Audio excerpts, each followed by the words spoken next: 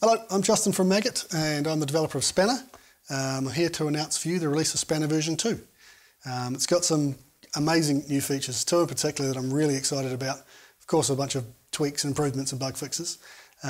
We're here at Park Road Post in Theatre 2. They've kindly lent me their room for this demonstration.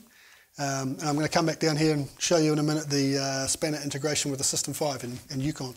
But first, I think I'll take you upstairs to my edit room and show you some of the new features. Oh, should take this with me. Okay, so the first thing I want to show you is this, the Spanner iPad app. It is an iPad-based remote controller for the Spanner Pro Tools plugin. It's multi-touch, can do pretty much anything the plugin can do, but on this gorgeous portable multi-touch display. It's an incredibly intuitive, smooth and organic way to perform pans, and it's really going to open up new workflows that we've never seen before. It connects over Wi-Fi or Bluetooth, so it's really easy to set up and a lot of fun to use. So let's give you a quick demo. Okay, so for me the most critical thing is that it shouldn't be too difficult to get the spanner you want loaded up here on the iPad. So you see, all I need to do is call up a spanner GUI, and here it is on the iPad. Here's another mono, and here it is. Now if I shift click, I get two of these in Pro Tools. You can use the target button to do the same thing, and when you do, see I now have the 5.1 here, and in this list over here we have every other currently visible spanner on all the machines on this network. So let me select the mono, and there it is. It's instant swap and instant control. Okay, so I've got an artist mix surface here, and these Yukon surfaces have a mode which forces plugins to follow track selection in Pro Tools. So in this case I can select the track on the surface here, and you see the iPad app's already located, followed along with Pro Tools. Here we are back to the mono. You see there it is. And the same thing happens in Pro Tools. If you feel like you want to pan something, you just double click it, track is selected, and then there's the panner.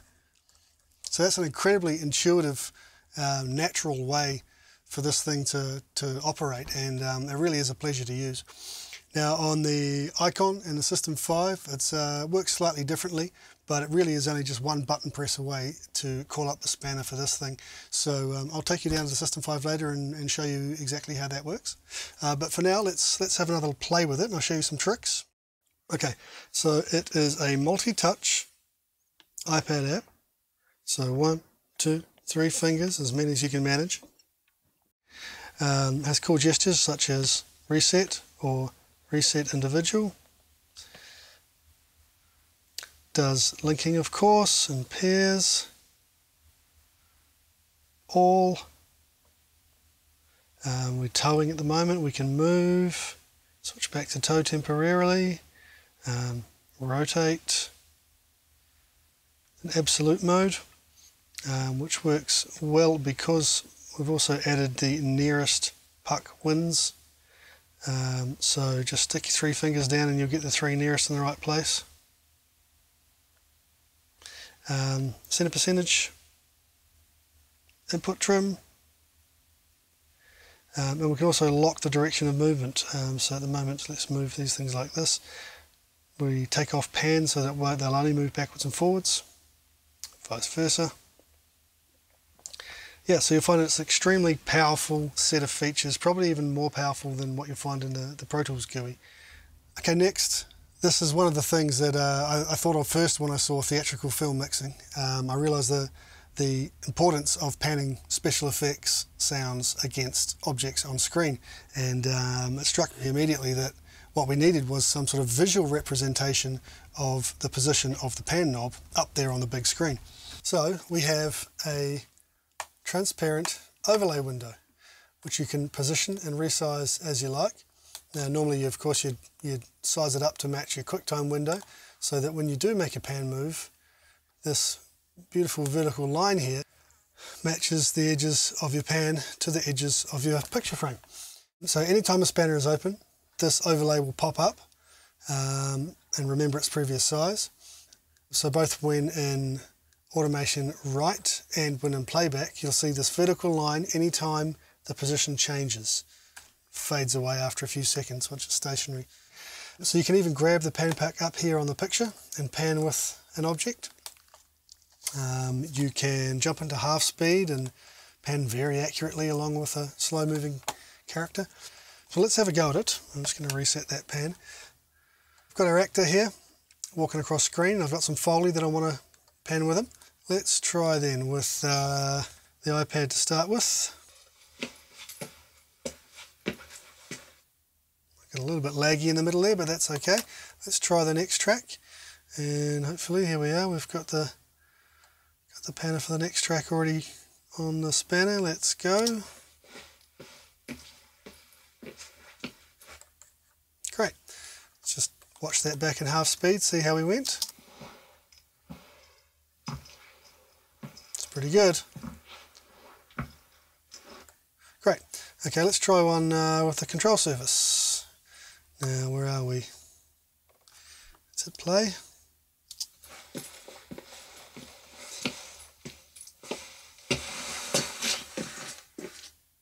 Good. Now let's say this is a tricky one we've got come up here. Let's jump into half speed and do this one. We'll start in the right spot.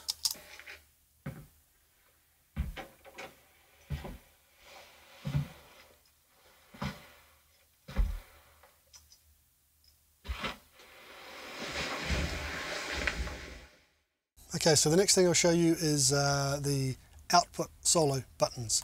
So this is a way for you to hear the output of the plugin rather than the input, and it's a much requested feature. So it's a set of checkboxes in the plugin GUI, but it does map onto surfaces. So for here, for instance, this artist series with 8 channels, I can solo any or all of the 8 output channels of a 7.1 plugin.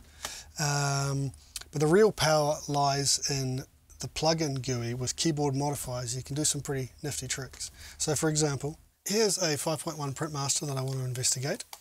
I'm going to use the solos to have a listen to the individual channels. So I do have a bit of music in the center. They enter cancel, single clicking, I can shift click, I can Apple click to toggle all. So I can switch between front and rear. Option click clears them or sets them all, which is useful because we can now treat these as cuts. Cut the center, cut the rear.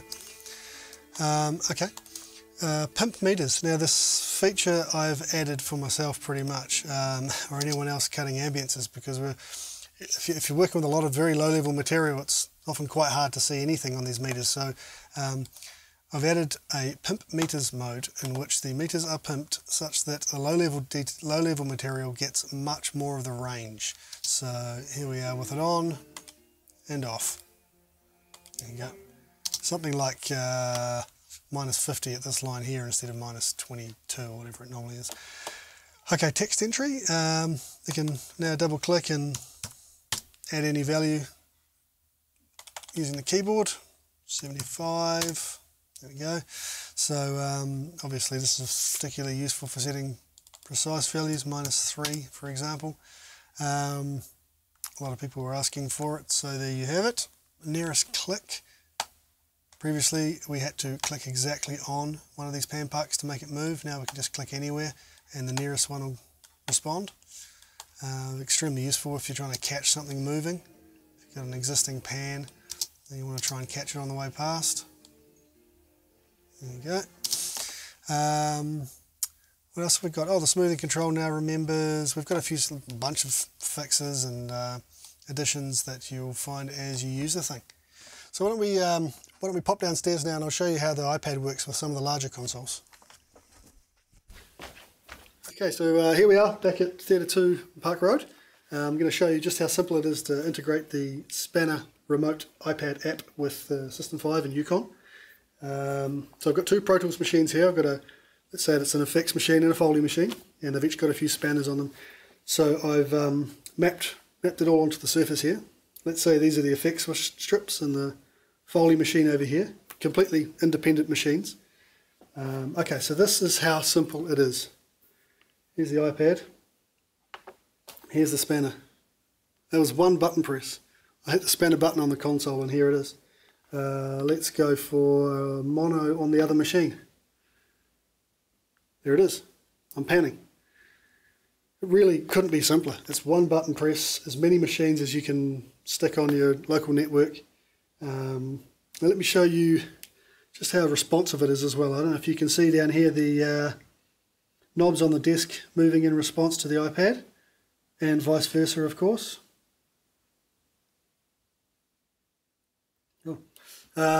It's super portable of course. You can put it on the armrest, carry it with you as you move down the console.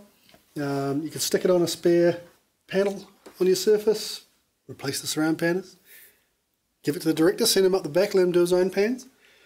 What else? Oh, I should show you there's some new parameters that we have on the control surfaces as well.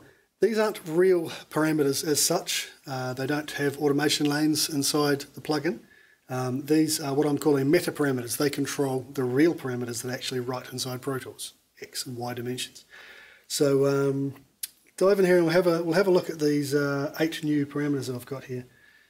So left, right pushes everything left and right.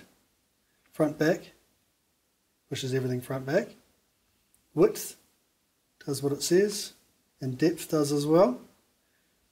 Width for the front only, width for the rear only, and 2 very exciting features. One is rotate, goes 180 degrees in either direction, and this last one, spin.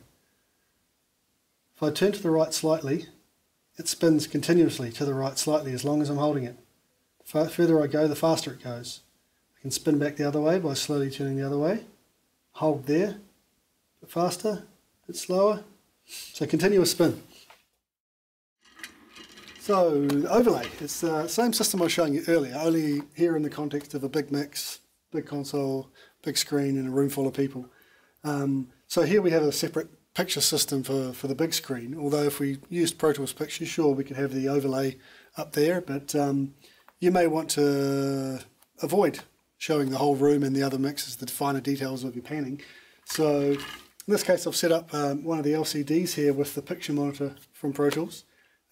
Parkroad has this clever monitor switching system which lets you put any of the monitors from any of the Pro Tools systems on these LCDs.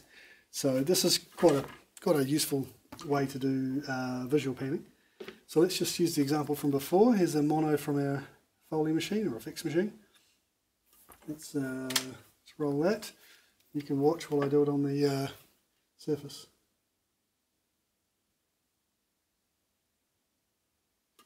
Oh, okay, I'll catch the next line.